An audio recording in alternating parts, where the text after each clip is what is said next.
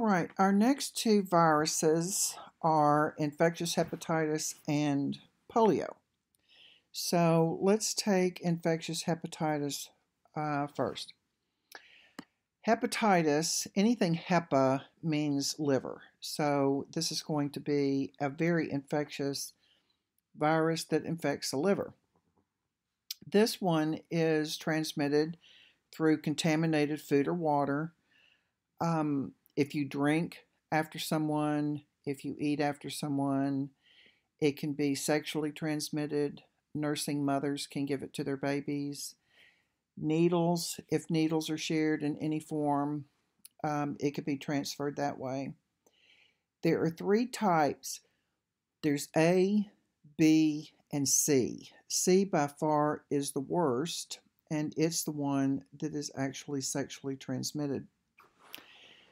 The symptoms are fever, chills, nausea, liver involvement, jaundiced. Again, you're going to have yellow tint to the whites of your eyes, and you get pain in your joints. Because this one is one of the viruses that follows the lysogenic cycle, it can be in your system for years and years and years. And I want to give you a personal experience with this one. I actually have two of them. My dad got hepatitis B in surgery. He was actually doing surgery on someone who had Hep B, and um, he asked for the scalpel, and the surgical nurse gave him the scalpel blade down, and it cut through his glove, and he got hepatitis B. He was definitely down for a period of time. He had to quit work for a while, come home, lay around, be very quiet and still till his liver recuperated. But even after he got over the hepatitis, he still was never able to take anything. He couldn't have an alcoholic drink. He couldn't take anything that was processed through his liver. So nothing over the counter. He couldn't take Benadryl. He couldn't take any sort of ibuprofen or acetaminophen, any of those.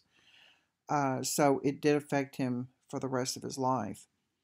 Another friend of mine got Hep C and didn't know it. She and I both lived in San Diego, and she had entered a match for a child in her neighborhood that needed a bone marrow transplant. And she was willing to donate blood marrow, so she entered a match. It came back that she was not a match, so fast forward, she moves to Memphis, and that's actually where I met her. And she got a call, and it turned up she was a match for a little girl in Seattle, Washington that she didn't know, but her blood came up a match. And of course, at that time, they're trying to match markers, those markers on the outside of the cell. So she consented and said absolutely she would consent to the bone marrow transplant. And they drew more blood and sent it off to a lab that did further testing. Well, she came back showing antibodies for Hep C. Well, Hep C is sexually transmitted, and she had not been with anybody else but her husband. So now they get to look at her husband. As it turns out, he was a pilot, and I think had had affairs in every single town he ever landed in because there was multiples, and it got to be huge. I mean, obviously, they went through a divorce. I went to court with her, and just hearing that everybody he had been with, their children, and of course, this had been years and years. So he had to go back 20, 30 years, well, over 20 years, to people that he had been with, and they had to have their children tested, they had to have their partners tested. It was a huge mess. Needless to say, they're not married anymore. But she never did have full blown symptoms where she really, she never got jaundiced. So the doctor told her she must have at some point thought she had the flu or had a mild case of it, and um, that didn't signal her to go in and get any further testing. So watch out hepatitis. It's a very, very infectious disease. Another friend got infectious hepatitis through a blood transfusion when he was 12.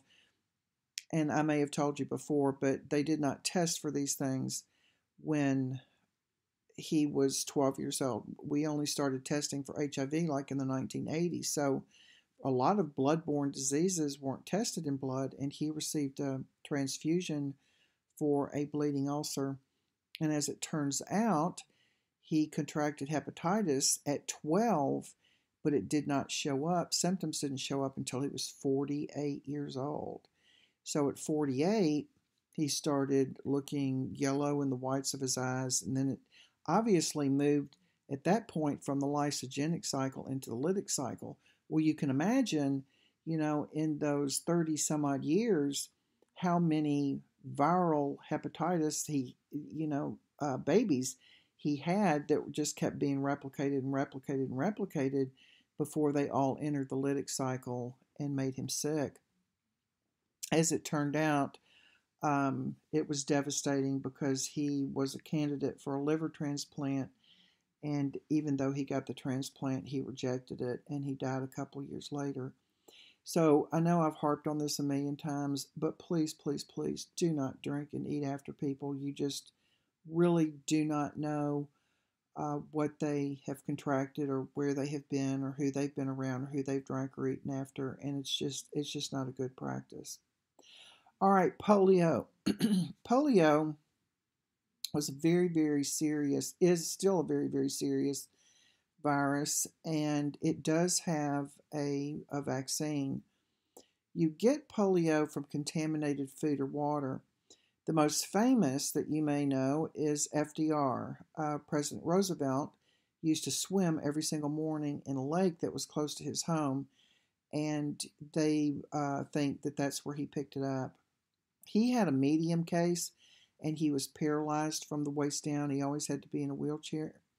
But sometimes polio manifested itself in children and actually paralyzed their diaphragm, and they couldn't breathe. You have to have your diaphragm in order to breathe, because when you take a breath, your diaphragm pushes down and allows air in. It's the atmospheric pressure between the outside and the pressure in the chest cavity. So we have to have our diaphragm. Well, these kids were having to be put in what was called an iron lung, and the iron lung actually was pressurized and breathed for them. Jonas Salk came along. Unfortunately, we can't watch the virus video that I have. You would see him because he has the Salk Institute in California. But he came up with a vaccine and actually tested the vaccine on himself and his family. It worked, and it completely eradicated polio. Polio the vaccine was given to me when I was a young girl on a sugar cube. We lined up at school, and they put a couple of drops of the vaccine on a sugar cube, and that's how we got it. But obviously, it's progressed. That vaccine has progressed since that time. I would like for you to look up polio. I know that you have got 4 of these viruses, and I would like for you to look up polio, and I want you to go and look at some of the YouTube videos on the iron lung. Write me a paragraph on somebody, a paragraph or 2 actually, on someone that is still maybe in an iron lung, and do this in your own words. Give me a little bit of their background, how they're doing, what the challenges are, and what they have to go through. Okay, we will pick up with your next 2 on our next recording.